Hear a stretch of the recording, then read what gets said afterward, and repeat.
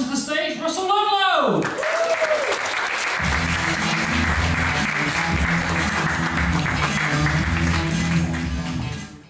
I'd like to talk to you today about maths in real life.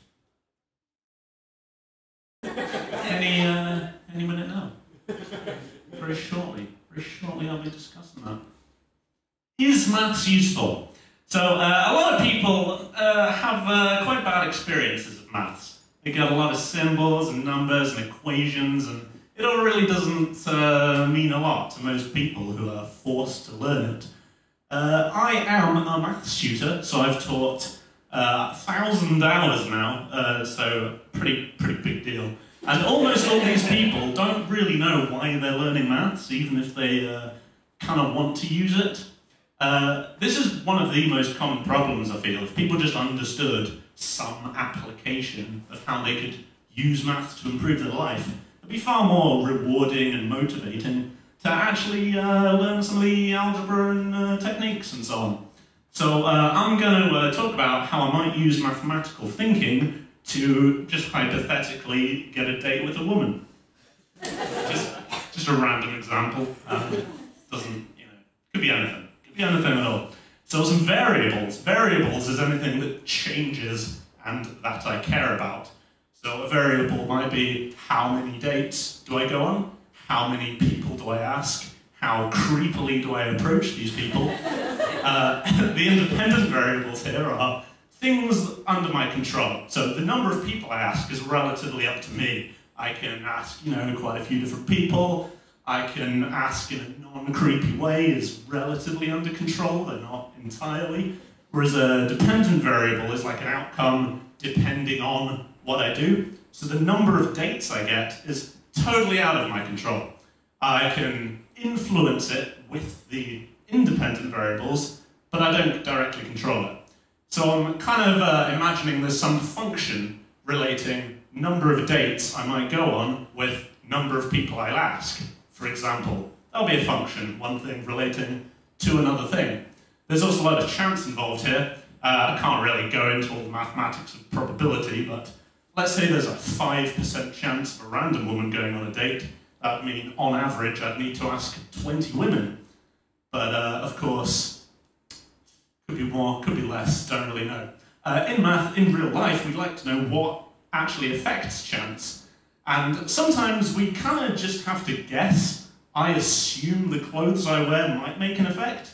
I assume a lot of things, risk and reward. Okay, so we're looking for low-risk scenarios, ideally.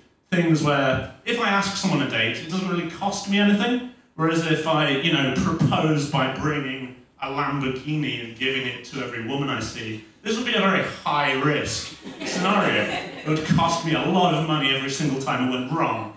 Whereas typically it's quite a high-reward, low-risk situation, as the cost is my ego only, really.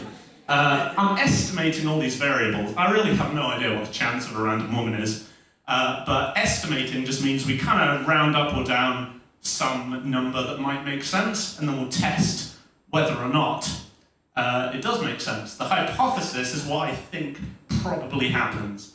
I'm going to guess that if I dress up and shower and approach people in a calm, confident manner, that would be better than not showering and screaming at people. I then test this hypothesis on a sample of the population. I can't speak to every single woman who exists, unfortunately, but let's say I test it on a sample of 10 over the next month.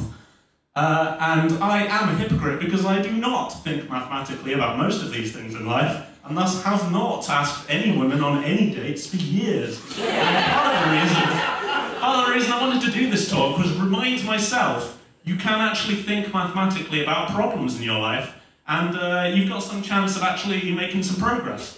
So hypothetically, you could think about your health this way. What variables are affected? Which ones do you control? What outcomes would you like?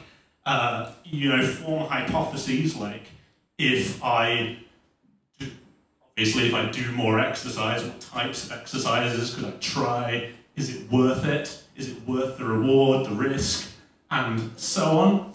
And it is never too late for anyone here to start thinking mathematically. Even if you hate maths, hate equations, you can always consider variables and outcomes that you want, and it could potentially improve everything about your life. So try. Thank you very much.